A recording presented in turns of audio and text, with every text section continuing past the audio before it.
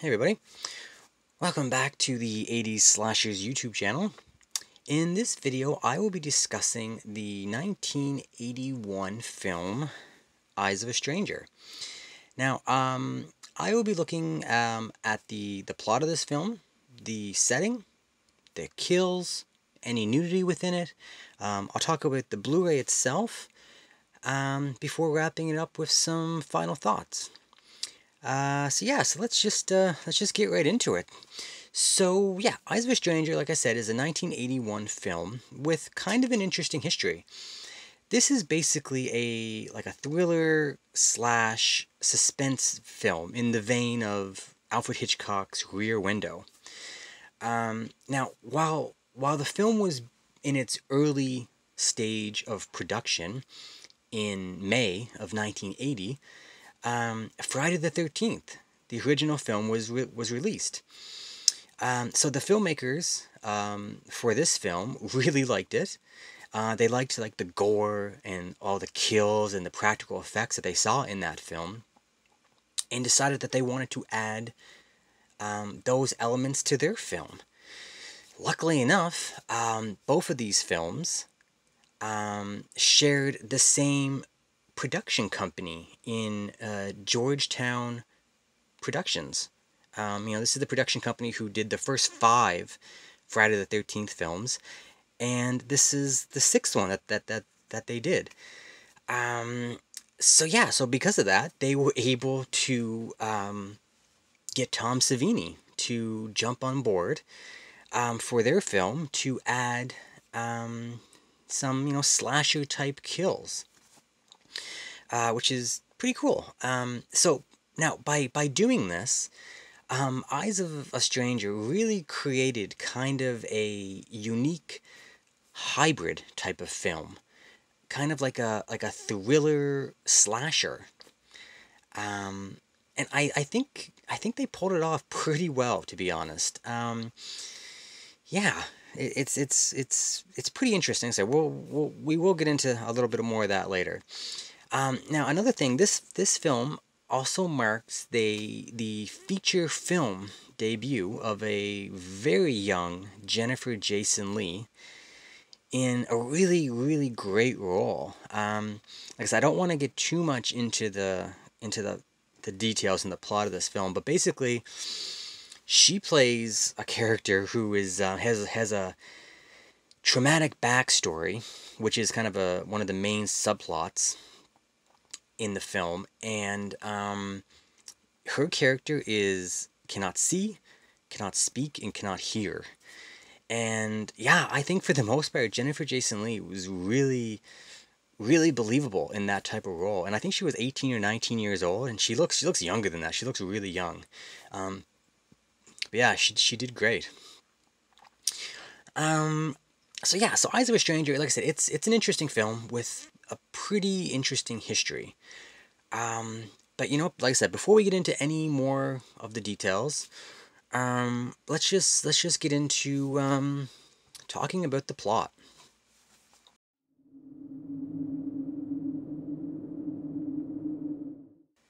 All right, so the plot of Eyes of a Stranger, basically, like I said, it's very reminiscent of Rear Window, if you're familiar with that Hitchcock film. But basically, the film opens with like a photographer walking around, taking pictures in like a beach area, and he comes across a body floating under the water, which is a really cool shot.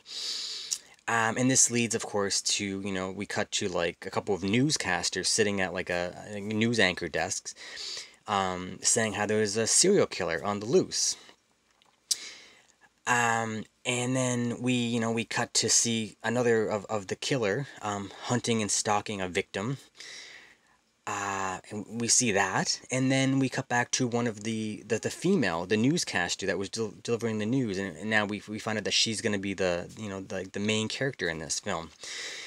And she lives in like a big high-rise apartment complex, and through things she's noticing in the parking garage and stuff that she's reporting on, she notices that one of her neighbors in the apartment building may actually be the serial killer. So, as a news reporter, she starts doing her own, investigative research.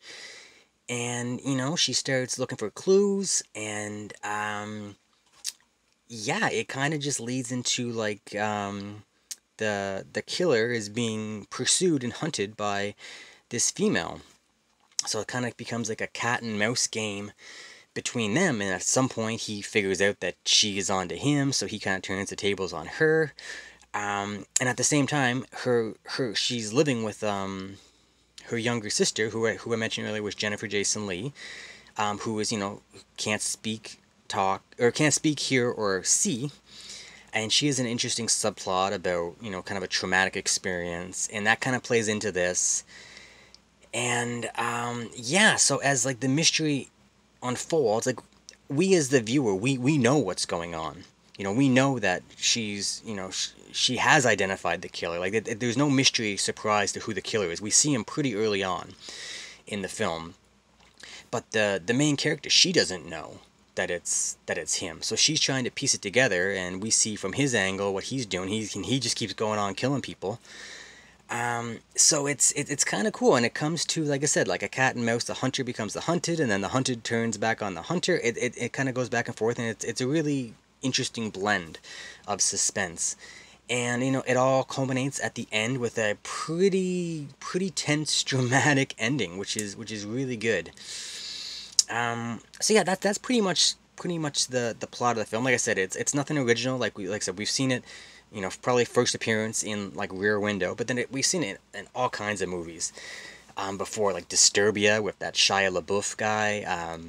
What's the Summer of '84, which is a really good, more of a modern take on that thing. But so it's a type of story that we've seen a lot, but they do it really well here. So yeah, so this film is not your typical 80s slasher formula. This is definitely a thriller suspense film, but the kills were delivered in a very in a slasher film element. And like I said, it does an excellent job of blending these two genres to create a pretty unique horror film, in my opinion. Now, the biggest thing I found with this film while watching it is the tension in this film is fantastic. There's so many scenes in things like just in like an apartment, inside of an apartment, or like a parking garage, or like an office. It's a closed, kind of isolated space. But then people are trying to, there's like a hunt going on in this small apartment, and like, the person being hunted is trying to hide, and the killer, for whatever reason, the way that this is filmed, and it just, there's a lot of tension in these scenes. It's really, yeah, they do a really good job. So it's really good, but by adding the slasher elements mixed in with this tension, it's like I said, it's a really unique mix. And another thing that this film has that I haven't mentioned yet, it really has a sleazy feel to it as well. It's just some of, like, when you get to like the sex and the violence, like with the type of killer, it's really sleazy. So yeah, like tense, slasher, sleazy. It's just a unique mix of a film. I haven't seen too many like this. It's really well done. Every element is really well done and blended together. So yeah, so like I said, really interesting film. Not the most original plot, but it's they take that standard plot formula and they add enough different elements to it to really make it interesting and its own kind of thing. So yeah, I really like this for the story and the plot. They did a really good job. All right, so let's move on and talk about the setting.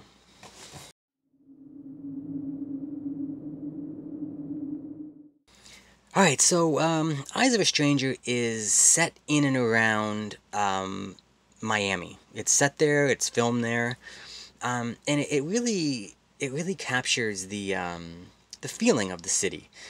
There's a lot of like the outdoor daytime scenes have a really bright, kind of like a tropical, beach type feel to them. And when they're just driving around in the sunlight, it just feels like you're like a nice summer, like you're on vacation kind of thing. It has that setting and tone, which is really nice. It's kind of a nice juxtaposition to what's gonna happen during the night.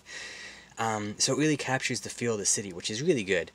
Now, like I said, the nighttime scenes, this is when it kind of turns over, and it shows like the sleazy side of the city. We see, some of the rundown parts of the city, strip clubs, that kind of thing. So like I said, it's a really like day and night difference. It's kind of cool. So I really like the overall macro, geographic type setting. Now, but the majority of the film takes place indoors of things, like I said, of apartment buildings, like parking garages, offices, and stuff like that. And, that may not sound exciting in terms of, of like a slasher location. But like I said, these interior scenes they're really well done. And they, for whatever reason, they're really what adds to the tension of this film. Just the way they're set up, the shots are set up, and just the director just really knew how to use these small enclosed spaces to just really grab the tension and just make it, really, really good. So like I said, like most of the scenes inside are like these stalking, hunting type scenes, cat and mouse games. And it just, I don't know, it's kind of hard to explain. It just really has a way of upping the tension levels. Yeah, so I really like that. So, like I said, even though there's no, unique, cool location, like, most 80s slashers have at, like, a shopping mall or a sleepaway camp, stuff like that. It's just kind of a plain indoor apartment buildings in Miami type setting. It just, I don't know, it really made the film a little more claustrophobic, and just created a really great atmosphere that at times is just dripping in tension. So, yeah, nothing, like I said, the setting, nothing to write home about, nothing exciting, nothing anyone's going to talk about. But the way the film was crafted and set up, they did a really good job. So yeah, so I guess there's not too much to talk about for that. So let's move on and talk about the kills.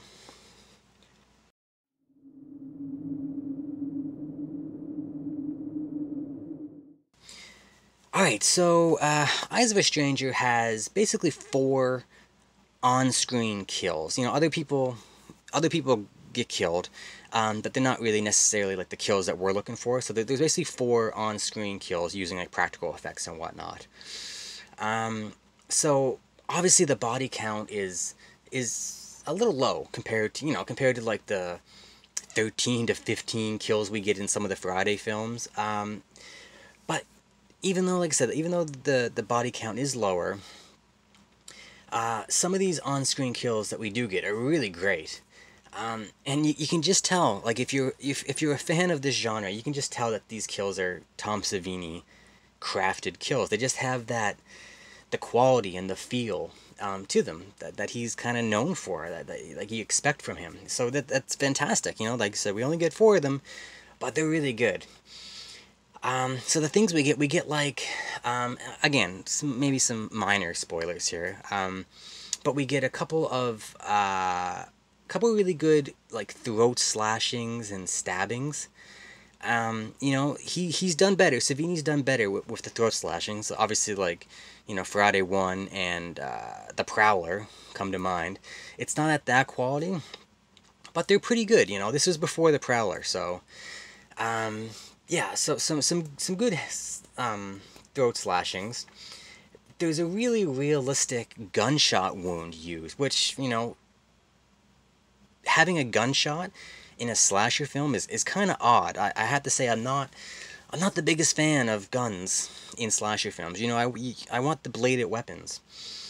But regardless, the wound, he did a really good job. It looks like someone got shot. Really good. The blood pouring out. Yeah, really good for that. But the highlight in this film, without a doubt, there was an incredible decapitation scene that Savini just knocked out of the park. Yeah, it's like I said, I don't want to get in too much, but there's a whole bunch of different elements to this kill. There's like the decapitation, there's parts showing the headless body, there's parts showing the head that's placed in a location, which is really, really cool. Yeah, there's a few elements to this, and it's really interesting and really well done. Definitely the highlight of the film. Yeah, so that's really good. Now, like I said, the killer in this film, there's no mystery, there's no big reveal, anything like that. Like so, it doesn't follow the typical slasher formula in that regard. But still, the killer is really good. He's very aggressive, and he's like I said, he has a sleaziness to him, and it just I don't know, it really captures the feel of a serial killer. Like you seem like you're. It just seems really realistic, which kind of adds to the scariness of it. Like sometimes you see like a killer and they're over the top with like the mask and just whatever their motives are. This guy is just he's a rapist and a killer. He just wants to hunt down women, rape and kill them, and that's real. That happens. That's realistic, and it happened back in the 80s. And it's just it feels like you're watching it. And it's yeah, it's really good in that regard. It's really there's some real sleaze to it. Yeah, so like I said, so even though I wish there were more kills in this film, and I feel that Savini was probably underutilized here. I obviously we want more. Four kills just isn't enough for my liking, but I was still satisfied with the quality of the kills we got. So so I can't really complain. 5, 6, 7, 8 kills would have been even better, but it may not have fit the theme of the film. It's a slow build, really tense. If you're throwing in all these extra kills, it may kind of pull back on some of the tension. So it's I guess I like it the way it is. I just obviously we want more. So yeah, not a lot of kills, but what we get is really good. All right, let's move on and talk about the nudity.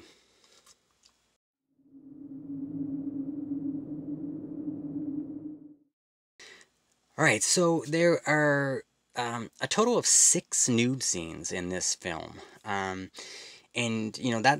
that's a lot. You think, oh wow, 6 nude scenes, that's a lot, but it's really not in this film. All of these scenes were very brief in length.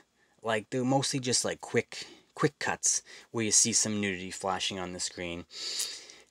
So like there's nothing, again, like the typical 80s slasher formula where you have the over the top gratuitous nudity where the camera just pans just a little too long on these women for no other reason, just because they're naked kind of thing. Just like, the definition of gratuitous basically.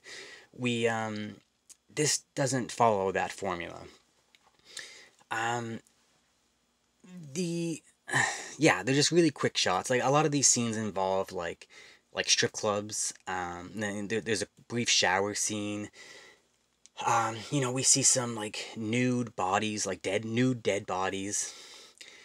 It just and all of it happens quickly while the killer is like attacking his victims. Some of them, so it's just like a quick thing just to add mix into the film. What it does, it makes a lot of these scenes are just sleazy by nature because they're mixing the sex and the violence together. Again, it kind of goes back to that realistic, like, if a killer was attacking a woman, yeah, as they're attacking, they're ripping their clothes off and stuff, and it's not like these long gratuitous shots. It's just it just kind of adds more to the realism and the sleaziness to it. It's kind of similar to it has the same feel as like Maniac and the New York Ripper, just kind of like how they blend the sex and violence together to just have like a sleazy feel. Yeah, that's what I got from not all the scenes, but some of the scenes in this film. So yeah, so I would say for this film, the nudity, it wasn't used as like a titillation tool that most of these 80 slashers is, but it was used to kind of elevate the tension and the terror, and to kind of up the sleaze factor levels. So yeah, so that's what you can expect in this film, in terms of nudity. All right, enough about that. Let's move on and talk about the Blu-ray itself.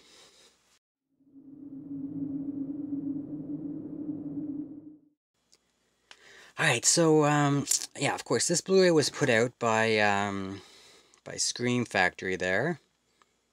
Let's see that or not. Yeah, and this is a I feel like this is a decent job. In terms of audio video, some of it's fine. It looks great. It's obviously it's the best it's ever looked and sounded.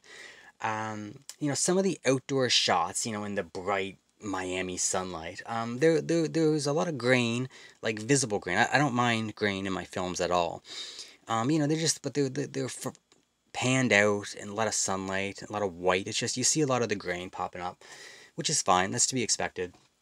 But like I said, most of the film, is indoors at nighttime, so it looks pretty sharp. In terms of the video quality, it looks really good. Same thing with the audio, crisp, clear. Yeah, no complaints with that. Like, Screen Factory always does a good job with their remastering of these types of films. So that's really good. In terms of special features, pretty standard stuff. You got an audio commentary with Justin Kurzweil, who is one of the Hysteria Continues podcasters. Hysteria Lives. One's a website, one's a podcast. I can't remember. And he actually wrote a book that I actually have, the Slasher Teenage Wasteland book. So that's cool. Audio interviews with the composer and actor. Turning the Tables, an interview with the director. Sunshine State Stalker, an interview with John DeSanti, who plays the killer, which is cool. And this one here, Master Slashers, is an interview with Tom Savini and another guy who worked on the film, Dean Gates. This is really good because it's about, I think it's about 16, 17 minutes. And it's Savini talking about his work on this film, and like you get to see some behind the scenes sketches and stuff on the practical effects it is, so which is really good for me because I just love seeing some behind the scenes stuff. So that's my favorite of all these special features. Really good. So yeah, like pretty basic special features, but there's definitely some good extra information on here. When I unboxed this, I talked about it, but I'll say I'm not super happy with the packaging from Scream Factory. You see we got the Eco case here, which makes it really flimsy. I was disappointed with that. No reversible cover art, which not a big deal, but it's nice to have the option. No slip cover, again, nice to have the option.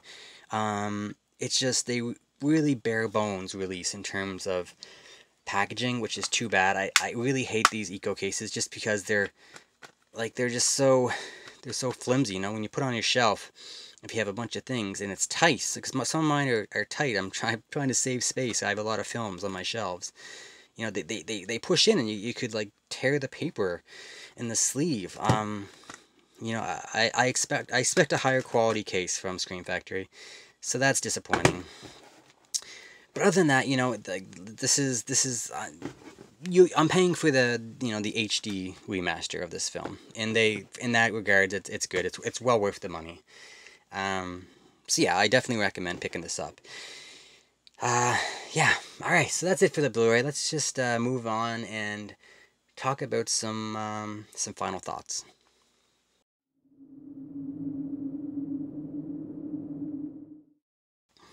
Alright, so yeah, Eyes of a Stranger, like I said, this is not your typical 80s slasher.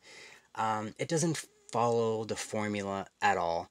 And it makes sense that this script was was written before Friday the 13th had, even hit theaters. So, it didn't, it's not one of the films that got caught up in the whole craze, that was starting to emulate and duplicate, Friday the 13th, and try to piggyback off that success. This was in production, written, all that stuff before, but in a way they did piggyback off it, because they grabbed Savini from that film and, incorporated some of those elements into it.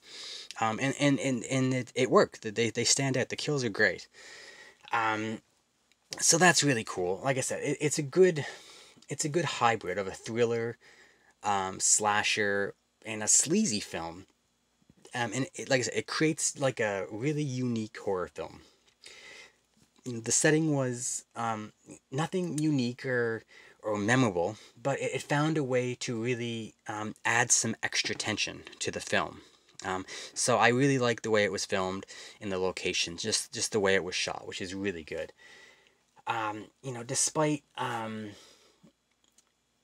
Despite having quite a bit of nudity, like I said, it's not used as, a form of like titillation or like, gratuitous nudity. It's more added to the sleaze factor, which again, for this genre, is different, unique.